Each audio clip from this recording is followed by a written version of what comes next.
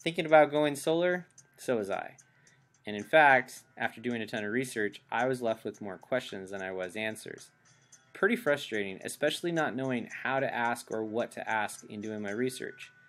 And every time I tell somebody that I've gone solar, I get similar questions. So I decided I would put together this video to help out in just better understanding the process altogether. So a few terms to understand or get familiar with. First one is net metering. Net metering is the backbone of how solar works. Basically, your usage is going to deduct from what your system production is for the year. That result is going to be your net energy. DC optimizers and microinverters are products that convert the DC power that solar panels create and turn it into AC power that your house will actually use. PV system size is the fancy way of saying how many watts you have in your solar array. Like for me, I have 16 320 watt panels, so that means I have a 5.2 kilowatt system. This instance right here shows 5 200 watt panels, so it's a 1K system. The cost per kilowatt is what you pay for your energy. Currently, the utility companies charge typically a cent on the kilowatt, but solar is dollar on the kilowatt. We'll get into this a little bit later in the ROI, so we'll revisit this. Sun hours is the last thing to have a good understanding of. Basically just do a search for sun hours in my area or sun hours in our zip code. But the solar irradiance in your area is what dictates how many panels you're going to need for your system. We'll need this in a calculation later.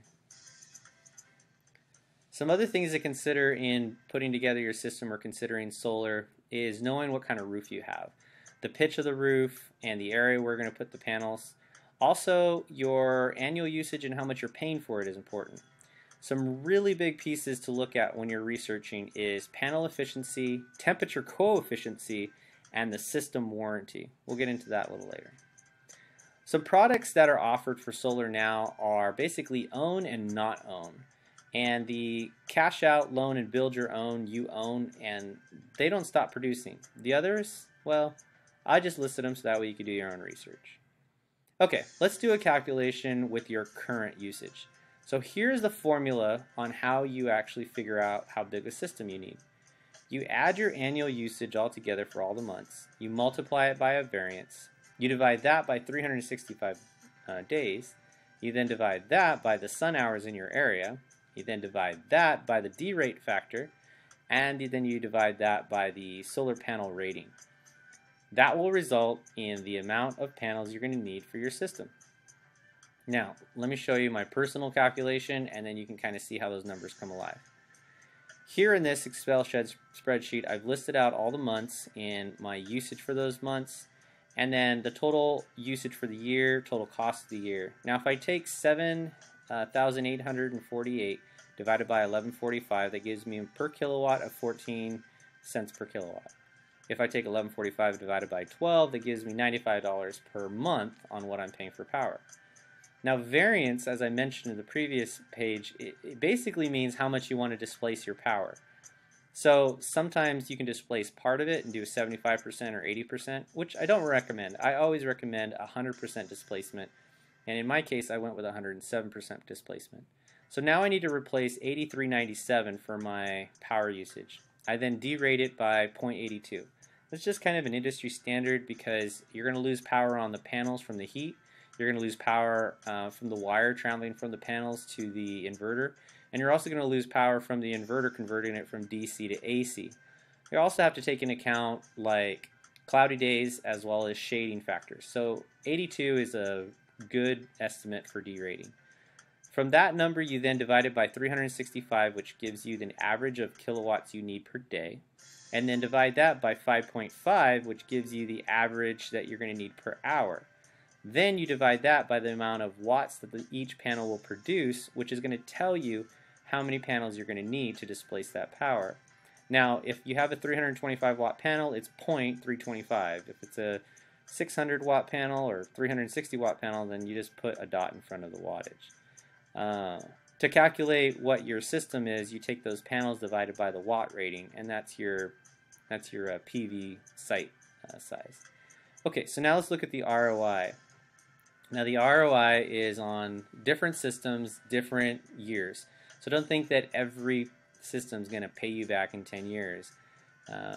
So what I did was I put together kind of a industry pricing of solar. $3.50 to install on the PV side will give you $17,000 as a total cost of the system. To find out your break even, you take that price divided by your current monthly average, and that's your break even point. Now remember, I said warranty is really important, and here's why this plays a factor. If you have a 25-year warranty, even on 11 years break even, you still have 13 years left. At 13 years times $126 a month, you're going to have $20,000 in savings. Now the panels aren't going to just shut off in 25 years, they're going to keep going. And this is why I really like a purchase versus a lease.